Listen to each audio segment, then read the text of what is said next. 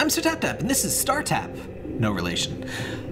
This is a tapping idle game, as you might have guessed, and it's about space! That might also not be a surprise. So, basically the story in this, I think I can actually show you some of the little story galleries.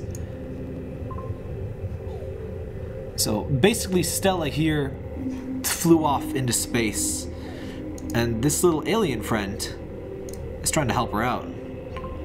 And it kind of plays with the whole thing where, you know, in mobile games like this, or in idle games rather, there's pretty often a feature where you can reset and sort of, you know, you go faster after you reset and you get some features. You know, it's in almost all of the clickers these days. I'm not usually a huge fan of it. I'm not really a big fan of it in this game, honestly. But if you like that sort of game, that's what this is. And like I said, it kind of interestingly works with that idea. It kind of makes it into a story element as well as just being, you know, a game mechanic. So this little alien pops out and tries to help Stella. And a cute little... There's some cute and, like, heartfelt story elements to it. So Stella, her boyfriend passed away, and so this diamond is him, you know. To me, you're all diamonds, right? So the little alien friend sort of imbues the diamond necklace with, it turns into the star soul, which is the main mechanic of the game. So that's the gem right here. That's good old boyfriend Dan. And whenever that meter fills up completely, we shift 5% towards our goal. As you can see, our ETA is like 300 years. That's an unfortunate amount of distance to cover. I am quite far in the game, so I'm actually ridiculously far in the game. I have no idea how big the game is exactly, but I am like multiple constellations away. So like here's the solar system map, right? And so for your first trip, I think I quit around Pluto, my first trip. And early on, it works more of as an idle game because the travel distances are long enough. You do keep traveling as you leave the game idle, but it says 300 years, right? So go away, ads. The game will actually progress at that pace, unfortunately, when it's idle. When you're in the solar system, obviously the distances involved are much shorter. So early on, leaving the game idle and like offline works just fine. Later on, you kind of need to play, because what happens is that later on, once you upgrade your drones here, it's basically, if you played Tap My Katamari, it's basically a little bit less bad version of that. It's less exploitative and stuff, and it doesn't really abuse a loved property like that. But the drones are basically the cousins if you played that game. They're basically your passive value thing. These are pretty common in like any, you know, if you play Cookie Clicker, they're your factories and all that stuff. But once they get to level 1000, which I can't reach right now, like I already have everything is 1000. But once you get to level 1000, you can pick either raise the offline amount of resources you get, or they auto tap for you, which I put all of mine into auto tap. As you can see them tapping away there. So by having them auto tap, it turns the game kind of idle again. You do have to be playing the game in order for them to do their work, unfortunately. So it's a bit more active than idle, which for some people is good. I use Nox App Player, so I can just play, like I can leave this on my PC while I do other stuff. And it's got the standard, you know, clicker upgrades. You got the one that taps automatically for you. You got the one that multiplies your taps. And you've got a couple that increase the amount of resources you get. And of course you have Cryo Nap, which basically you conk out for X amount of minutes and you proceed that far. So as you can see, with all of this stuff active, we've gone from, our ETA was 300 years, over 300 years. Now we're down to 44 years. And now we're down to 40 years. So as you can see, the Star Soul, they call it, is the main feature that makes everything work. Because you're just constantly advancing 5% forward until the amount of time left is within like a few hours.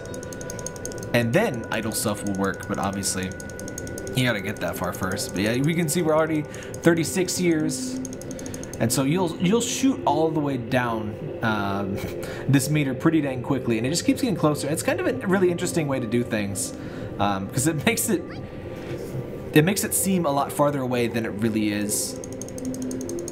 And the game does kind of, like I said, standard idle game stuff. You reset, and then you get exotic matter, I think the stuff is called. And you get a small amount of exotic matter when you don't redetermine, which is what they call prestiging. As you can see, I can redetermine right now, and I would get 11,000. So I could buy a lot of stuff. And this game has reasonable prices for artifacts or prestige items, whatever you want to call them. Usually these things stretch on forever, and you can get an infinity billion points to get like 1% extra tap power. In this game, no, they max out pretty quick, which I appreciate, actually. I like being able to max things out, and I like things to be achievable. And so once I redetermine, I can probably get a bunch new things and max them out. But I'm kind of so far, I don't want to redetermine right now. But we'll see how they go. I'm a crazy amount of solar systems in. I'm 76 planets / constellations deep. And I should probably redetermine, but like I said, I just kind of let it go. And see, let's see how far we are. Now we're 32 years. So as you can see, it might look ridiculous, the distances involved. And they are. They truly are. But the 5% thing is pretty much what fixes everything. And like other games, you can click, the UFO pops up and they'll give you help. It is a fairly standard idle game. I really do enjoy the ambiance and the space noises, space noises. I really enjoyed the story too. It's very cute. I won't spoil any. That was just like the start of the game that you saw, so that's not spoilers.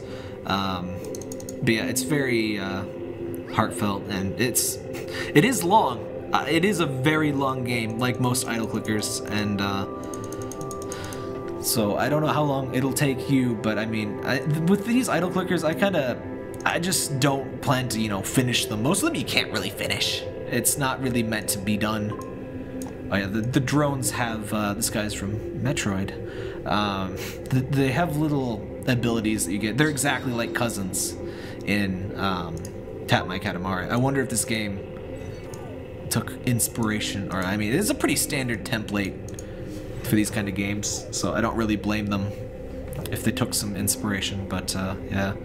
Also, it has these 3 modes, but the modes don't make any sense, because, so, the Star Soul mode is what makes you go faster when you do the thing, the slipstream thing that makes you go 5%, or actually it upgrades, I think, oh no, it's still 5%, you just get more exotic matter, but yeah. That's the thing that helps you go further distance. This thing just gives you more resources, which makes sense. It lets you grind a bit if you're close to a milestone. But this one, it raises your normal thrusters, but I don't understand that. If anyone does understand that, please let me know. I have thought about making a guide for this, but I'm not really sure what I would say. Because, I mean, there's not really a whole ton of strategy, and I don't know exactly what certain things do. I don't know. I just kind of play it. But yeah, the Star Soul seems significantly superior to absolutely everything else, like the other 2 modes. But yeah, that's pretty much it. There's a shop. They give you a decent amount of free, every day when you log in, you'll either get free gems or a free premium item, which does all of this stuff. And I've been scared to use them, honestly. Yeah, they do stuff like, oh yeah, the Star Soul pendant, so like that number that it costs keeps going up, so like determination sets it back down to a tiny amount, so now we can do this really fast. Also the amount of clicks, so when I upgrade the Star Soul thing, each click counts for more, so I don't actually have to tap 500 times like it says on there. I have to tap like a 1/10 of that, I think, right now, but that's because I have upgrades and stuff. But yeah, it's a pretty cute game. It's simple, it's long, which may be a plus or minus. I really like that it has a cute story with it. That was unexpected. And Stella makes little comments on all of her little travels when there's like new places to go and stuff, so it's very cute. And I like cute things. So yeah, the push to monetize isn't too bad. There are ads. Every time you get to the end of a solar system or, you know, to a new constellation, you get a little ad. The UFO usually wants you to watch an ad. What was that game called? Tap My Katamari. It actually lets you turn off ads in the little pop-up rewards, and I like that feature. I wish other games had that, because they're usually not worth watching ads for. I just want the free ones. Don't bug me with the ads. I mean, they gotta make money, right? But, yeah. Oh, and there's this little thing. You can kind of permanent upgrade. So this game has, you know, it has its layers of permanent upgrades.